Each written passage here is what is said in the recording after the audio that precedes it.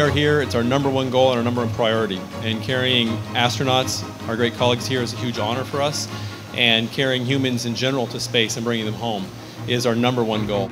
I hate to talk about profit when we're talking about flying astronauts, but this will not be a losing proposition for SpaceX.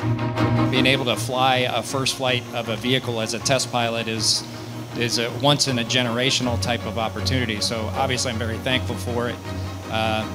But I would also say that we've got a lot of work left to do.